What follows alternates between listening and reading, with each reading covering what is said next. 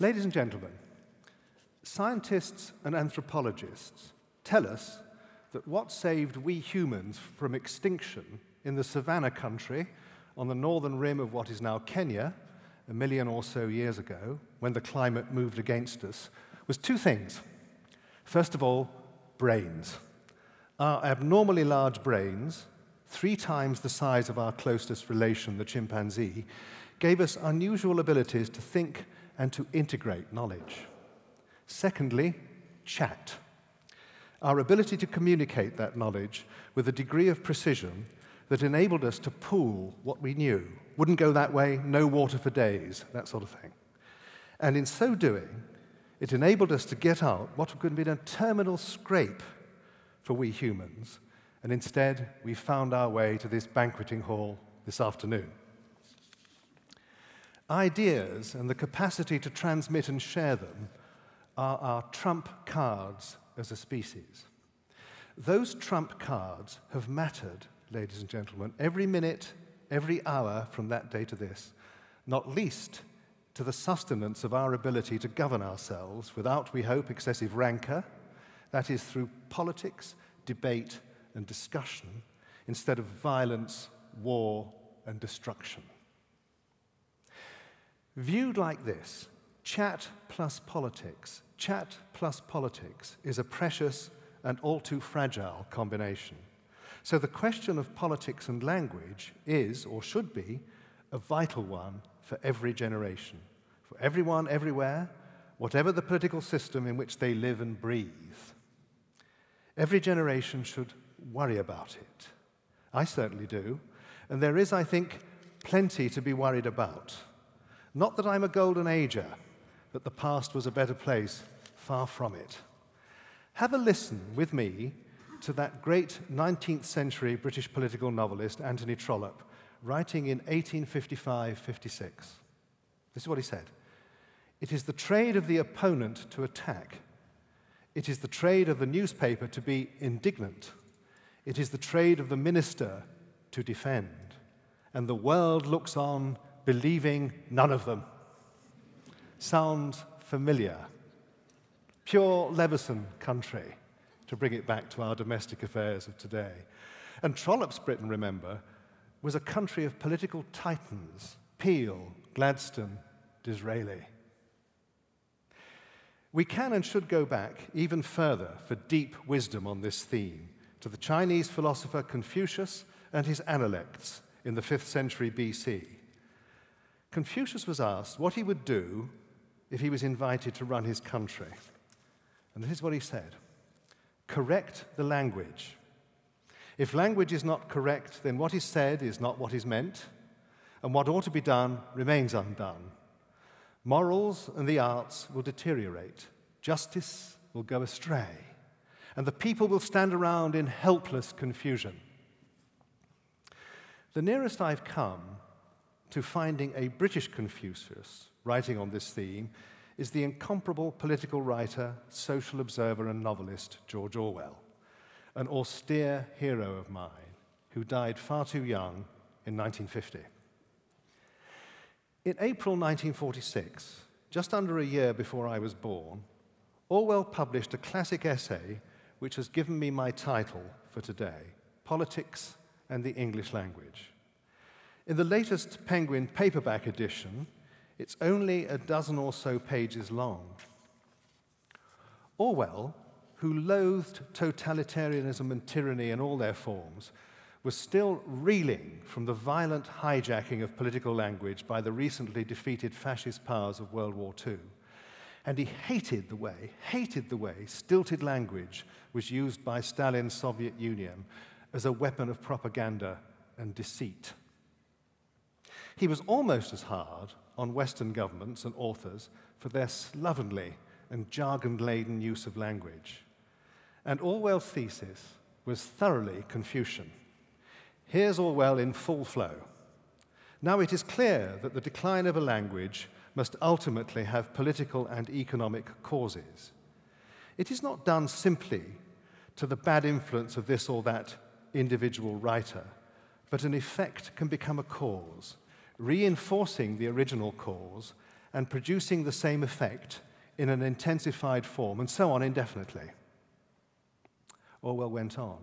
A man may take to drink because he feels himself to be a failure, and then fail all the more completely because he drinks. It is rather the same thing that's happening to the English language. It becomes ugly and inaccurate because our thoughts are foolish, but the slovenliness of our language makes it easier for us to have foolish thoughts. Every political generation, ladies and gentlemen, is blighted by a version of this. In our own time, it's a peculiar mixture of the evangelical, the language of the mission tent, and business jargon, the curse of management consultees. Have you noticed that everyone, but everyone in politics, business, or even in my beloved university world, is expected to have a vision? When I was a young boy growing up as a Catholic in North London in the 1950s, we left visions to mystics, which is where they belong. The straplines that go with these visions and mission statements often take the form of prefabricated one-liners, stale and worn with repetition and overfamiliarity. People are our greatest resource. Change is our ally. Quality in the pursuit of excellence is our aim. Bollocks on stilts, all of it. And have you noticed that the word solutions are spread everywhere like a rash? You see a lorry on the motorway, transport solutions. Unbearable. Political programs are always rolled out as if they were so much pastry.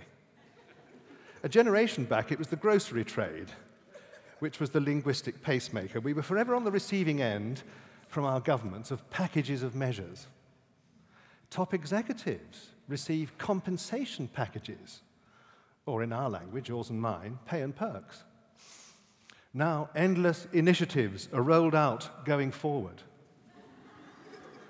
Even our dear monarch has to endure this when she reads out the Queen's speech at the beginning of each session of Parliament. I don't know how she does it.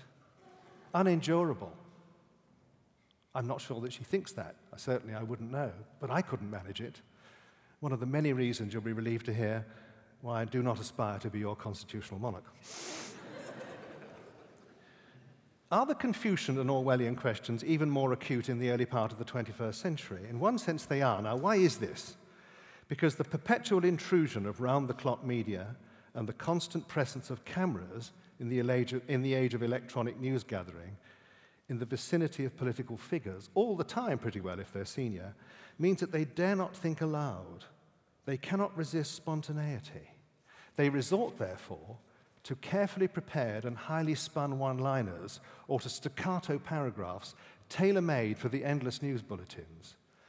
The best you can hope for from them these days are what are known in the trade as well-rehearsed spontaneities. I think, ladies and gentlemen, great prizes await for the first top politician or politicians who ration out their appearances, refuse to succumb to the temptation of perpetual self-assertions of insight, foresight, and purpose, and break with their instinct for instant rebuttal of those political opponents who hurl accusations at them. It would take nerve to do this and a very high degree of self-confidence, but it would pay dividends amongst people in a deeply sound-bitten society who, as Trollope said all those years ago, remain undeceived. Yet for all my anxieties, I'm an utter romantic about Parliament, parliamentary traditions, and the indispensability of genuine government by discussion. For example, I never fail to be moved by Winston Churchill's words at a very grim moment during the First World War. Imagine the scene, just down the road. It's March 1917. Late one night, Churchill is leaving the House of Commons with McCallum Scott, a fellow Liberal MP, who recorded what happened in his diary.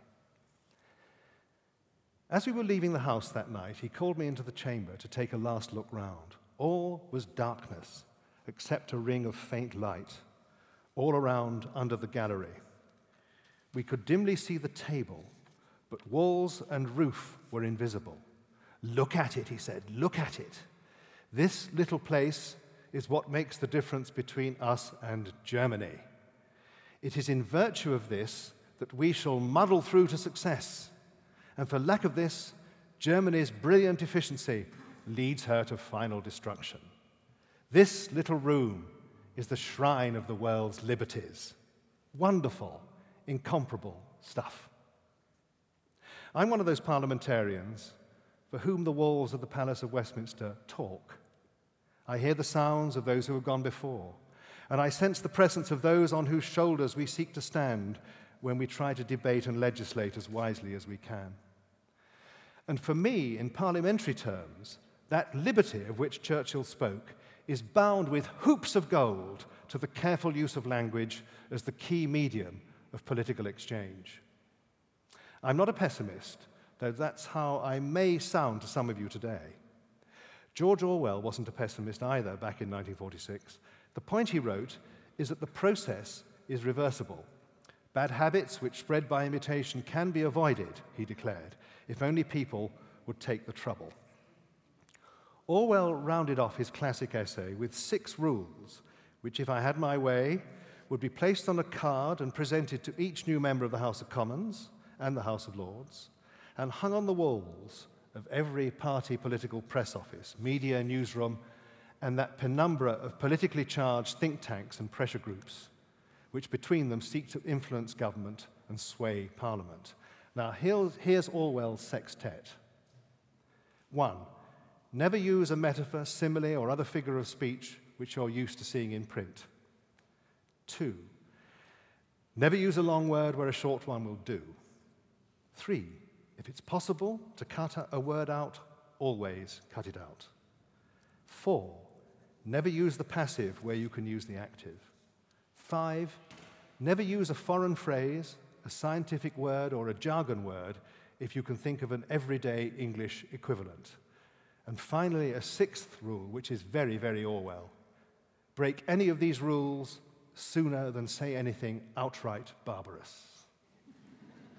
Today, I'm sure, and some of you will have noticed, I've broken several of the Orwell rules in what I've said and how I've said it. But the Orwell 6 are our gold standard. The decencies and effectiveness of our politics and our democracy, and therefore our liberty, depend upon us aspiring to them with humility and determination, and suffering remorse when we fall short. Thank you so much for having me with you this afternoon.